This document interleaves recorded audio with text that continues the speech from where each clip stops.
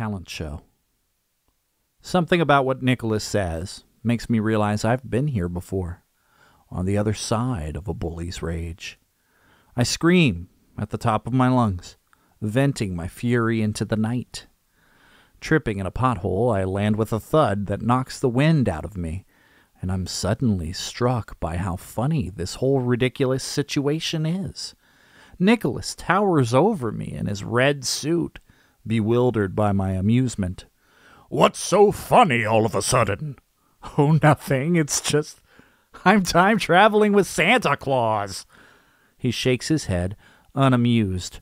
"You work so hard building that impenetrable wall around yourself. You don't think anyone would understand your experience, so you refuse to let anyone in." He considers his next words carefully. "I'm here to save your life, and I have no illusions about how difficult that is. How do you save someone who's already lost their will to live?" He searches me with his eyes. "You're like a cornered animal, Paul, biting everyone who comes close to you. You were drowning long before you were ever in the water." My laughter fades like the end of an old song. You'd be angry too. Winking at me, Nicholas says, "Here's a little secret. I am angry." What pisses off Santa? "I'm mad at you. You've been taking your life for granted and just letting it slip through your fingers." I've been busting my ass since day one, and it hasn't gotten me anywhere. We're both pissed off, and it's about time we start putting all that anger to good use. Nicholas reaches out to help me to my feet. Try to remember we're on the same side. Batting away his hand, I get up on my own steam. I fix my past, and I don't have to worry about any of this shit anymore. Looking at the hand I rejected, Nicholas says, "That door closes, and this shit will be all you have to worry about." Then let's go get that key.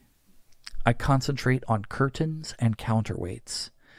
I imagine the heat of theatrical lights and the cacophony of an excited crowd. When I open my eyes, I'm standing backstage. It's May 2nd, 1997, about an hour before the talent show, and Mud is giving Jen an impromptu tour. The youngest Squall sibling is in the 8th grade and has asked her older brother to give her a taste of what she can expect from high school in the fall. She smiles slyly at him, tucking her hair behind her ears. "You know, we do our recitals here. I don't actually need you to show me around." "Then why'd you ask me to?" Chris approaches with Gale in tow. He grins broadly, his voice taking on a note of false coincidence. "Oh, hey, Jen. I don't believe you've met Gale." Jen looks with mischief at the girl her brother's been spending so much time with. "Hi, Gale. And how exactly do you know my brothers?" Gale recognizes the ambush, but maintains her composure. "Why, school, of course." "Of course." Gale's expression goes vacant, her eyes wide with innocent curiosity. "And you?" Savoring the challenge, Jen answers, "We all lived in the same uterus, at different times, of course." "I see. So, Gale, what are you doing for the talent show?" "Actually," Gale says, giving a look over her shoulder at Chris, "I wanted to talk about that." "Gale has an idea," says Chris. Mud raises his eyebrows in surprise. "You guys have to win tonight," Gale says. "You don't need any help, but I've been practicing your song. I've been working on backup harmonies, and I feel like the piano part I came up with is pretty good. You want to play on our song?" "Only if you want me to." Chris says, "Gale was kind of nervous about what you'd say. She just showed it to me, and honestly, I think it would really add something to our performance."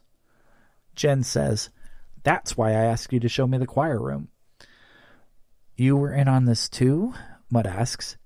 Jen hums and waves her hand as if to say, "Kind of." And then she gets serious. "One question before you let her sing my part." Everyone gives Jen their full attention. "Gale," Jen says, crossing her arms and clasping her hands in a comical, romantic gesture. "Precisely what are your intentions with my brother?" Gail seems shocked by the brazen question and stands at a total loss for words. She begins to stammer. It's the first and only time I ever saw her like this. Chris lets his impatience show.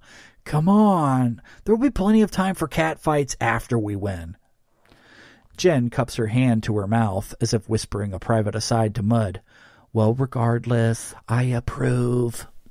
Jen and Chris push their way into the choir room, but Mud stops Gail from following. What other secrets do you have up your sleeve? He asks playfully. Gail shrugs, a Mona Lisa smile painted across her face. As soon as the door shuts, I hear the audience's applause. Jen, who is waiting and singing from the wings, throws her arms around Gail as she leads Chris and Mud off stage. They're in rapture, congratulating each other and hugging.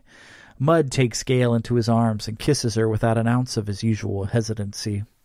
Chris pumps his fist. Nothing's stopping us from recording that demo now. Jen adds, Gail, you should totally be on it too. Usually I play the keyboards, but...